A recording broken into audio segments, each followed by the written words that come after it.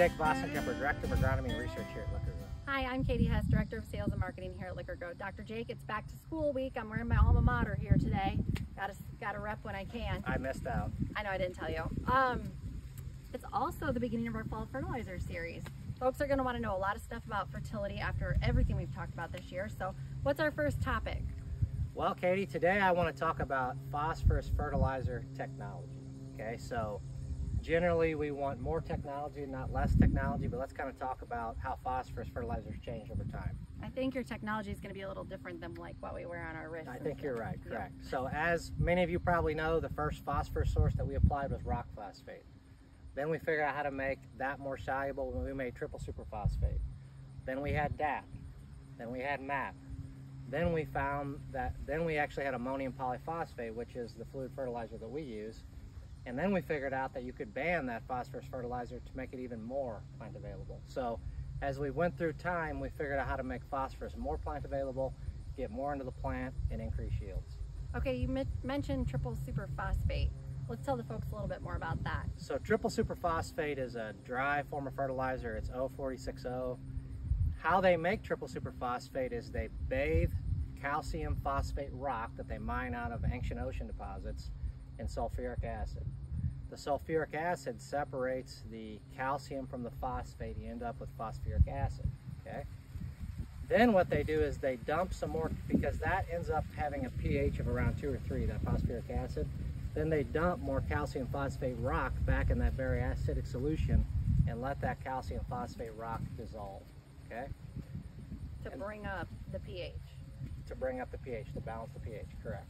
Okay. Because you don't really want something super acidic going out on these farms. Yeah, well, yeah, phosphoric acid is a great fertilizer source. The problem is it's got a pH of 2 or 3, and it would eat up equipment and be dangerous for people, so we can't do that. So you have to balance the pH.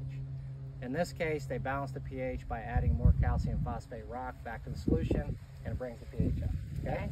Now the problem with that is you're dumping more calcium back into your phosphorus fertilizer. And we don't want calcium. Everything we do is to try to eliminate the tie-up of calcium and phosphorus, or everything that we do anyway, right? So it was a step in the right direction, but it's clearly not as efficient as our current technologies. Okay, so bring us forward to our current technologies. So then we had MAP and DAP, and they were actually developed at different times, but essentially it's the same process, okay? So with MAP and DAP, what they do is they, again, bathe the calcium phosphate rock in sulfuric acid. You get phosphorus acid from that. Then you react anhydrous ammonia with the phos acid to produce products like 18460 and 11520, which are MAP and DAP. And then they prill those into a granular form, okay? So you're making them back into a granular, small, dry. Yeah, correct, yep. Okay. With ammonium polyphosphate, which is what we mostly sell and manufacture, you take the phosphoric acid, you react it with anhydrous ammonia, and you keep it in a fluid form, okay? And then we ban that also, right? Which increases the availability. But let's talk about triple superphosphate and why reacting phosphoric acid with anhydrous ammonia is a good thing. Why that's a change in technology. So when you react phosphoric acid with anhydrous ammonia, some of that fertilizer is now nitrogen, right? So that's why it's 11520 or 18460. And to keep this simple, we could go into a lot of detail, but to keep it simple, that ammonium nitrifies to nitrate. And when that ammonium nitrifies to nitrate, there's acidity produced. And that acidity makes the phosphorus more plant available. And that's why MAP and DAP was created. That's also the same principle that we see with ammonium polyphosphate, which is our main fluid fertilizer source. But when you ban something like MAP, DAP, or ammonium polyphosphate, that enhances the phosphorus availability even more, okay? And that's why we banned the ammonium polyphosphate. So we went through years and generations of phosphorus fertilizer technology. We are at the forefront of making sure that that crop has available phosphorus source. We don't want to go backwards. And the reason I bring this up is, you know, there's been some rumblings of triple superphosphate on the market, and that's fine. But if you want the best phosphorus fertilizer technology, you want MAP, DAP, ammonium polyphosphate, and you want to ban it. You mentioned that it was so we're a liquid suspension, so we're staying in that. So, and you mentioned plant availability.